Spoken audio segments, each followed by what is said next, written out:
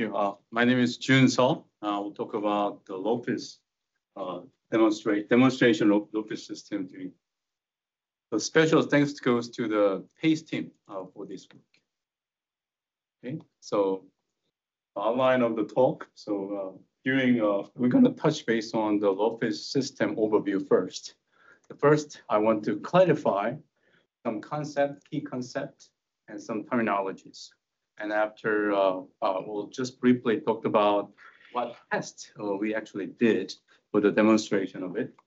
But instead of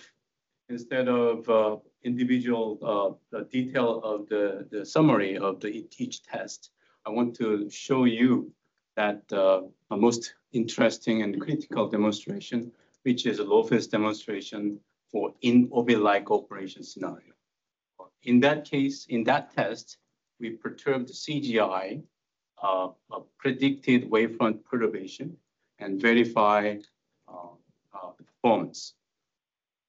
And at the same time, I mean, the test was done when we have a good dark hole. So the dark hole was monitored. So I will talk about, I will show you some data of the dark hole monitoring system and show you how much it is dripped or not dripped in the end. Some of the requirement in the frequency domain. So the frequency domain analysis will follow. And overall, I'm going to tell you that the test was somewhat successful. It was successful. I was happy. Tim was happy. So I will summarizing what we have learned and what is missing. That's the one.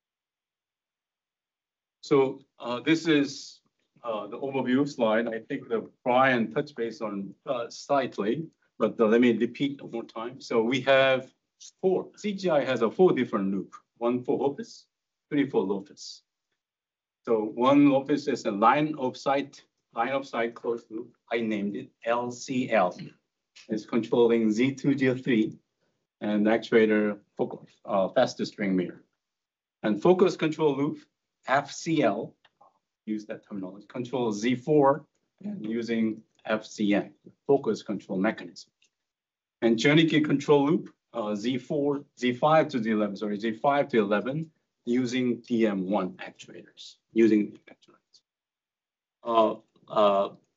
the LCL, the line of sight loop is fast, and the Brian talked about the architecture about how he's sensing the LOPIS. We are not going to repeat that. And then Milan talked about the performance in the TVAC. Today's topic is focus control loop and journey key control loop of this talk. And this, as you know, this is a very slow requirement being 1.6 millihertz. It's about 20 minutes of the duration of band. Very slow. I'm just say some background. This is our first time end-to-end system level test before TVAC. TVAC was our first time effort to actually test for this entire system. Not like the line of sight.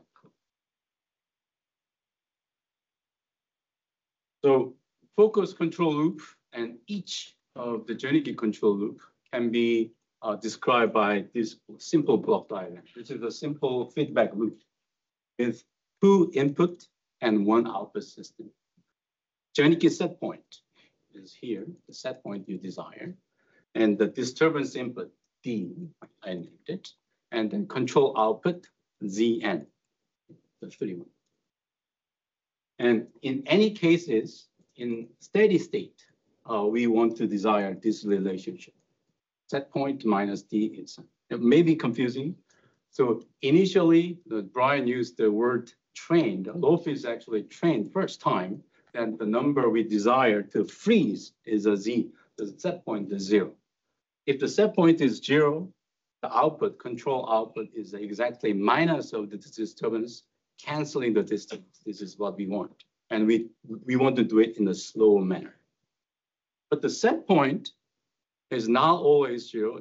That makes a little bit tricky part. Asked by LOPIS in our operation scenario.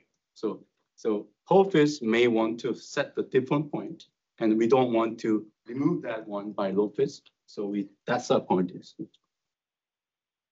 Some design principles I want to talk about is, so each journey key control of this is independent and identical. It's identical.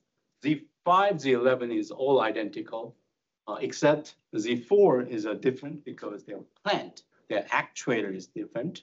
So that only that is different. Other concept is very similar. And one more thing is not like a line of sight loop. This one is slow, so we implement this control in the CGI fly software rather than the PMGI. So it's just one more thing is note that not like LL, Z2, Z3 tip tilt control, we don't have external stimuli is available. There is no mechanism to inject the stimuli in here, so we cannot test it. But we actually still do the test. So, but alternative method was introduced. I will talk about this later. So these are the tests conducted throughout the TBAC. We use basically 6 different tests throughout the 5 TBAC steps. We tested the Z4 focus control mechanism, and we do not test all of it, but some of the Z5, Z11 tests, depending on the situation. We used 3 different input sources. First, the step response. So basically, step, we just generate a step. This is great for the visualization for the users and great for just checking everything is working great. But for the frequency analysis, Milan talked about it. Pace team, we love the shoulder signal to distribute the frequency content and then characterize the frequency response. We did use the shoulder signal to characterize. But ultimately, what is most interesting is, so we injected what is really likely a wavefront error perturbation in the orbit. We call it OS10 stop model prediction signal, and we inject it and verify the check. And I want to talk about this guy more in the next page. During the test, the line of sight loop, focus closed loop is always closed, but the journey control loop is closed only when it is needed. And also, I want to point it out that this control loops is working. It's designed to working concurrently with Hopis. So whatever Hopis is doing, whatever user is doing, it can be locked. So essentially, we can close loop anytime we want. But we actually did not run Hopis at that point. There's some political reasons and carry-out reasons. So we had a good dot call through the Hopis and then freeze it using this closed loop.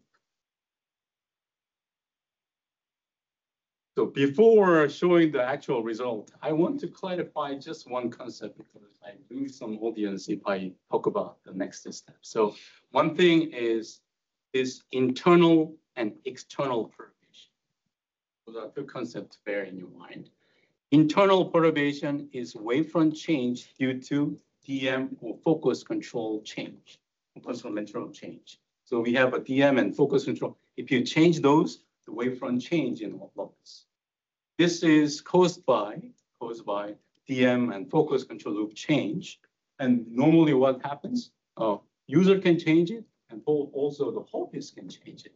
So Hopis want to change it, Hopis we don't want to remove it. So keep it. So this is a known perturbation and introduce both perturbation inside.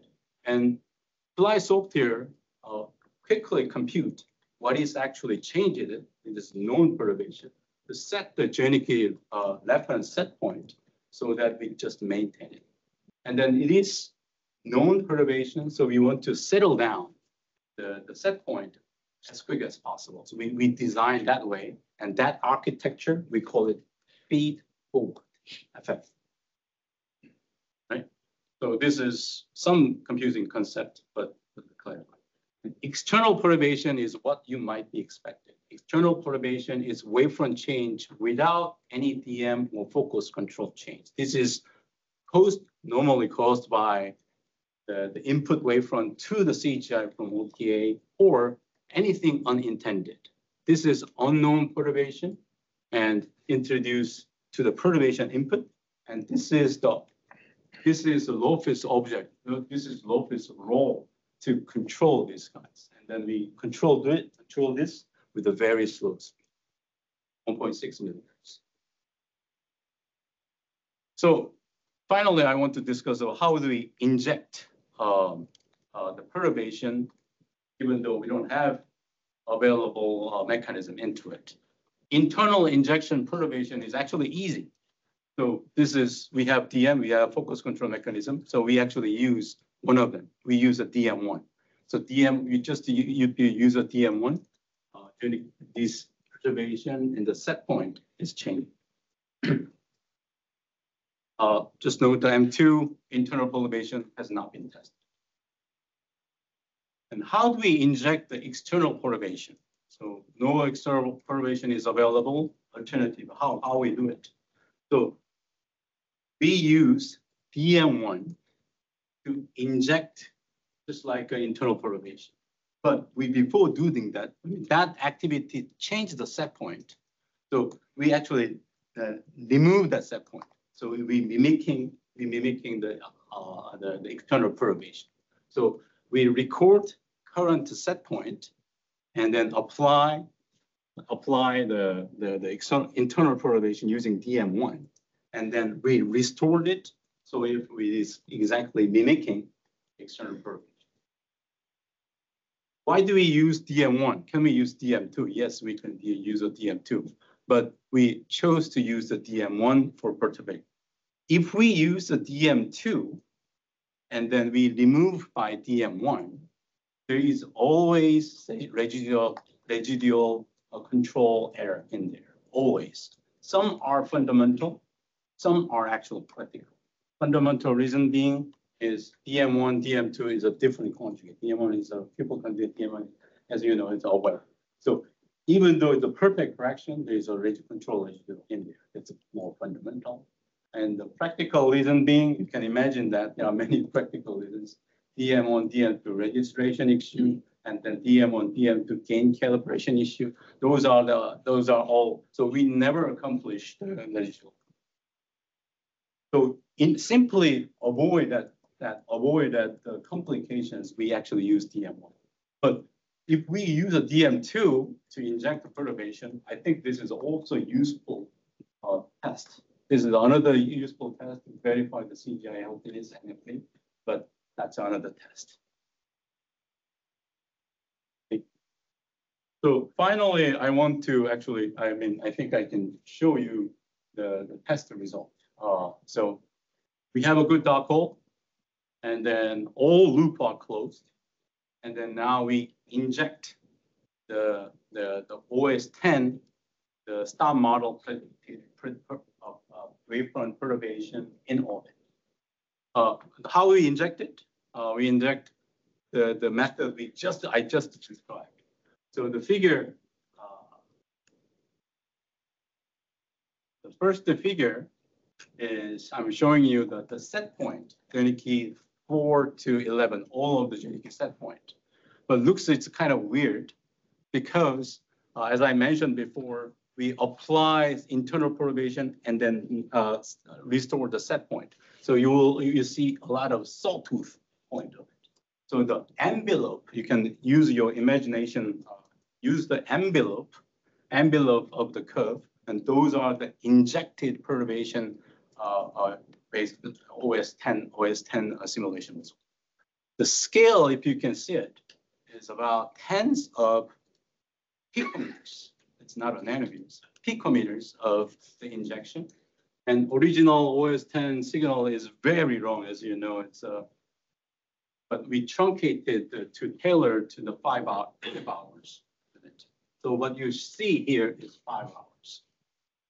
The second and third one is the journey low-phase signal, journey output and measurement. I'm going to talk about this in the next slide. It's kind of very busy. I try to get some good ideas next slide. But before going to the next slide, I want to show you the contrast measurement. So throughout the test, the contrast was monitored. You can see that the blue is measured contrast, and the green is what we expect from the signal of Lopez. The Lopez says that we can maintain the dark hole. So I think I skipped one. So our best dark hole is about 2 × 10⁻⁸ level for this single band. But what you see is this is after some perturbation and change. There's some story about it. So our starting dark hole is about 5 × 10⁻⁸. Okay. And the Lopez expected, based on Lopez expected, will be like, there's a slightly drift. I mean, this is but we observed more than that what Lopez is expecting. So understanding the cause of drift may be very important, but I don't know. We don't know yet.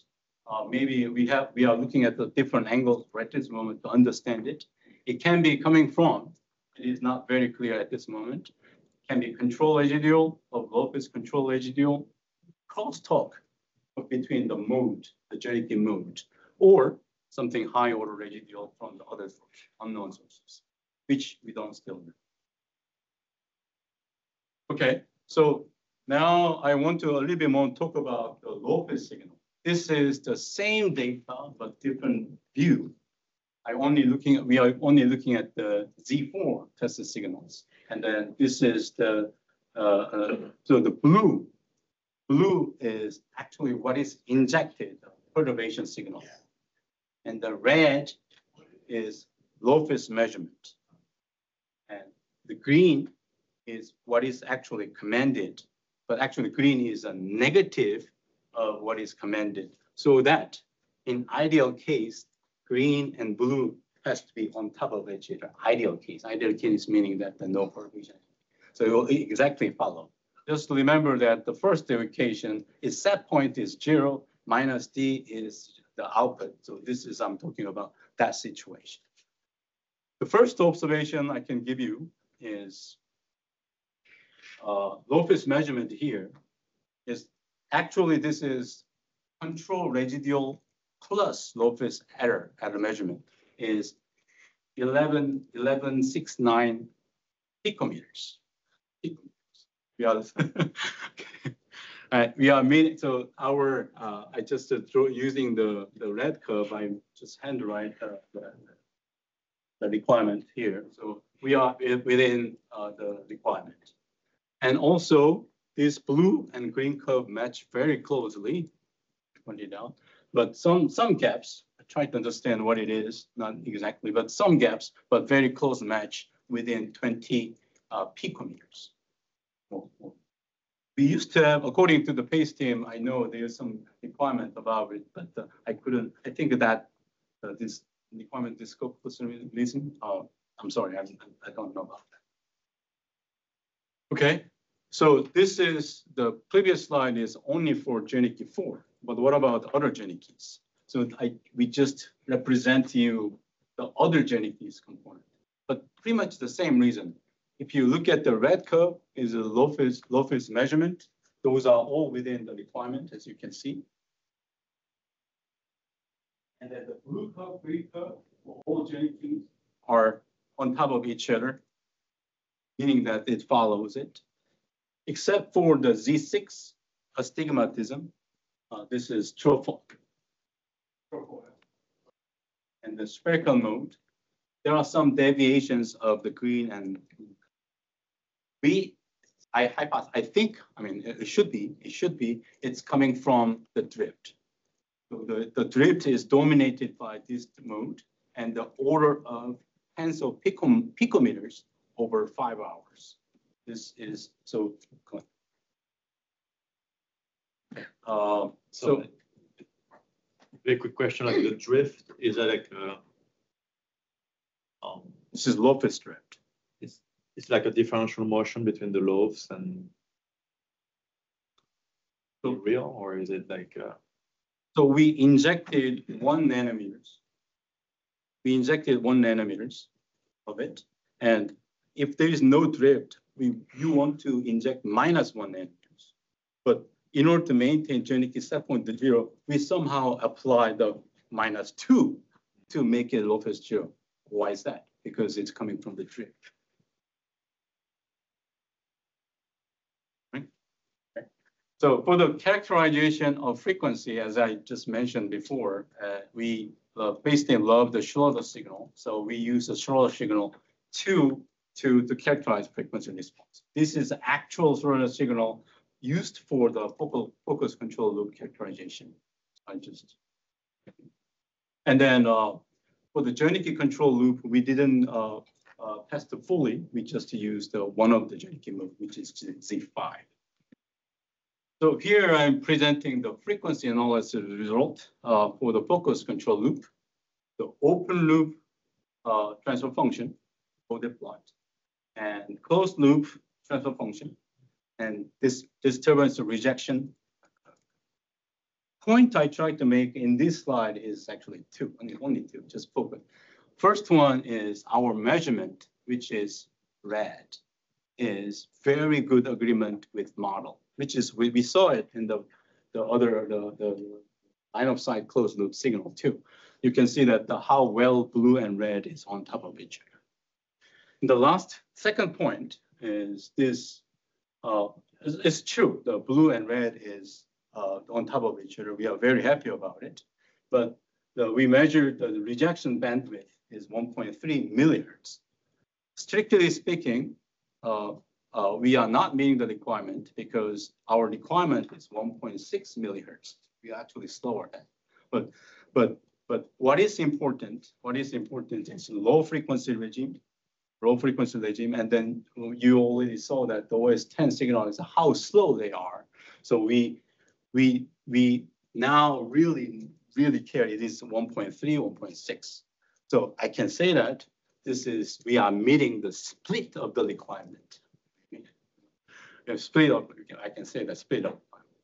And also additionally, this one is not shell requirement. This is a should requirement. And then we got the permission that no waiver is needed for this violation. Same story goes to the Jernicke control loop represented by the Z5. This is a little bit the worst comparison that the focus control loop, but in a sense, it's a very similar story. So this is a summary. You can just say, so we are meeting, first of all, the design and measured are very good agreement. You can see that the Z4 and then Jernicke control loop very closely matching. And then gain and phase and delay, those margins are good and healthy and meet the requirement with margin. And I just mentioned that the disturbance of rejection is we are not meeting the strict requirement, but we are meeting the split of the requirement. Right?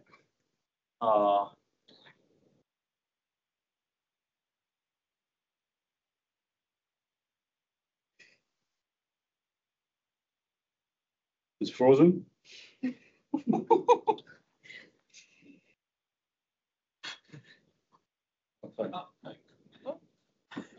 In FPGA in the feedback.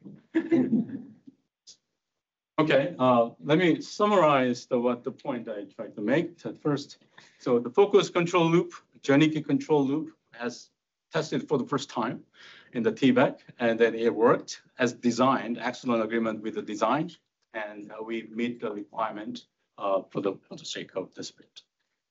And we also measured that Jernicke sensing errors are meeting the requirement, 775 picometer RMS, and then the control, we can control as small as the 20 picometers. So using the dark hole and the lotus signal, we were able to measure the tens of picometers over 5 hours, dominated by the astigmatism and tropoid in spherical mode, and then contrast drift. We were able to measure it, but we could not identify it. There are some desired, but some missing tests. If we have some time, we can do those kind of tests, including we can have, if we have a true external sources, we can do the test as we can fly, but we cannot do this. And then the Hopis loop can be closed too. We can do that kind of test. And then maybe we can do some follow-up tests to identify the cause of the drift of the dot.